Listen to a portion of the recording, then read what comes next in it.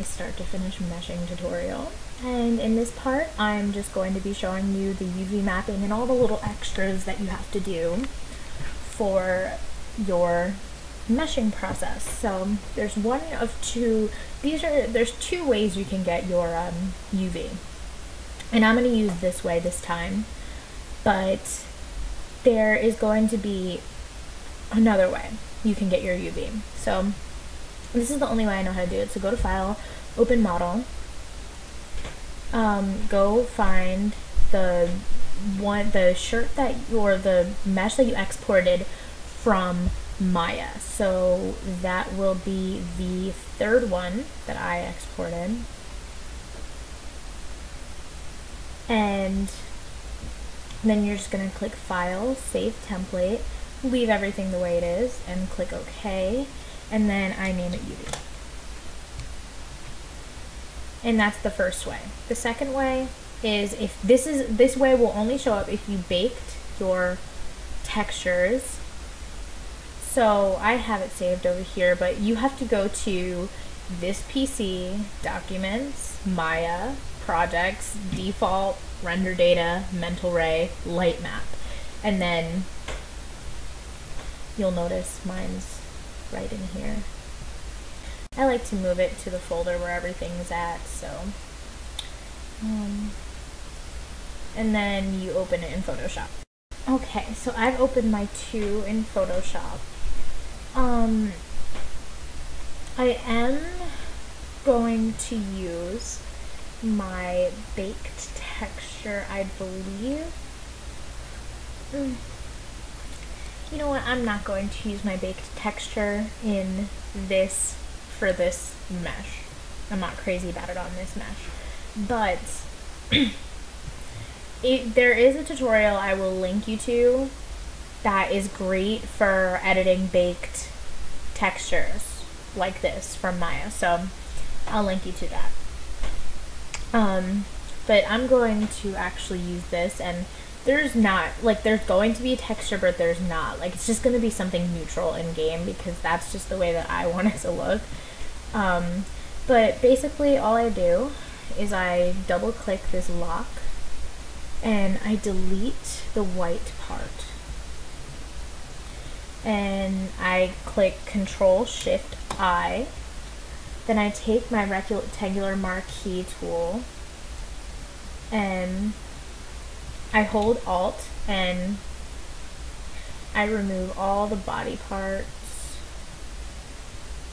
from being selected. So I'm going to zoom in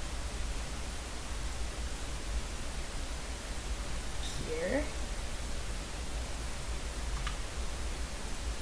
Once you've deselected everything, you can zoom out again and then click Control-J and then delete this bottom layer. Now you'll only have your texture in there. So I'm going to get a color of around 135. So, and then I'm going to take my magic wand tool. Oops, I forgot to delete the part right there. So make sure when you get your magic wand tool, the only thing selected is your mesh piece, and then Control-Shift-I. Now, an anonymous asked me, how do I remove the seam lines? This is how. So all you have to do is go and color in your mesh right here with this color, this plain color. This is if you don't want to add like a real texture.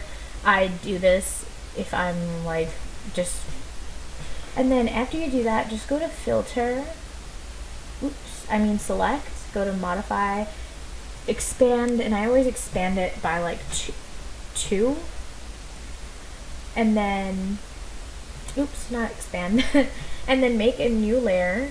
Don't Control-J, just make a new layer. Filter, select, Modify,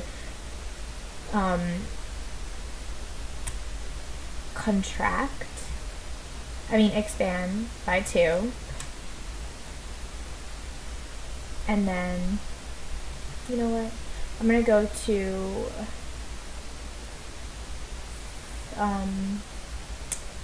select modify border, and I'm gonna do 4. And then I'm gonna go select modify feather, and then the feather radius should be on 3. And then, you know what, I'm gonna do it my way. Sorry, I like can't make up my mind when I do this stuff, so just make a new layer and then go to filter, select modify expand by 2, and then make this layer go under it, and then get a color that's a bit darker than the one that you have.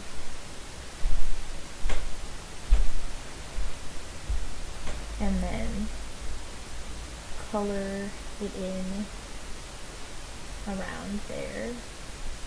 And then if you deselect, you'll see like the border part. If you want the border to be bigger, like if you want it to be thicker line, which you shouldn't make the line too thick, but if you do want it to be a thicker line, then just expand it more. I like to feather it by like 3, and then you can filter, blur, Gaussian blur, and then don't blur it too much, because if you do, then it'll look weird. Just blur it enough so that the like pixelation goes away.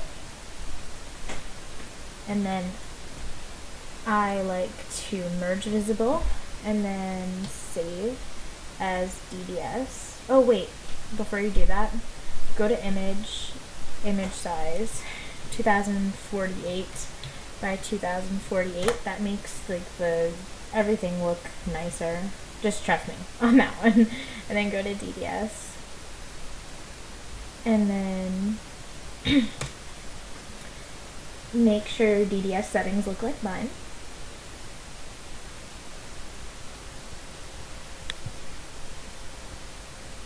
Okay, now save. Once you finish saving, go back into here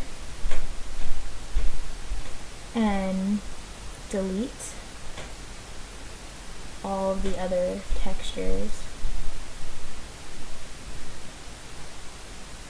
and then go to multiplier, import UV, and then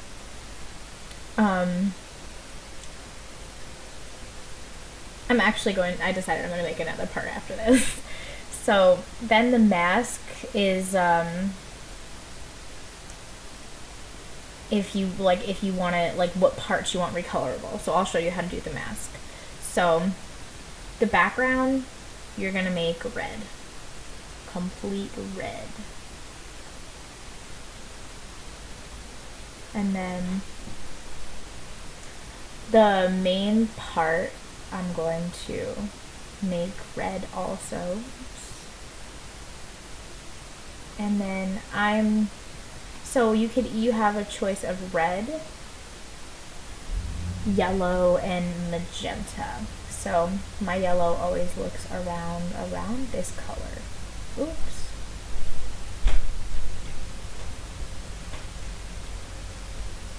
And then I use the magic wand tool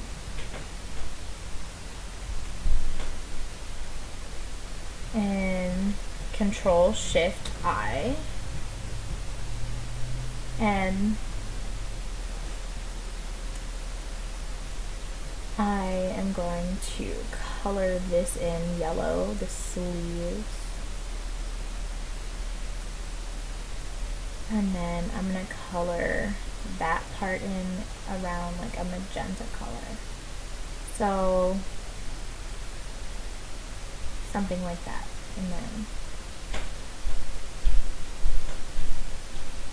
I don't know how to add 4 like colors, so like please don't ask. I'm sorry, I have no idea.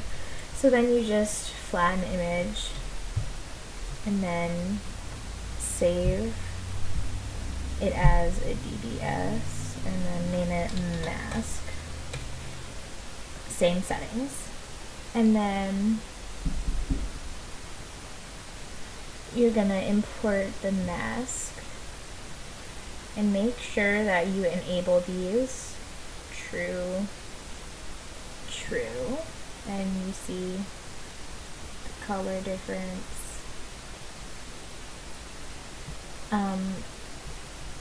And then, but I'm going to make mine all like one color, so you just go to edit, the folder, I like go to miscellaneous and then just make it white.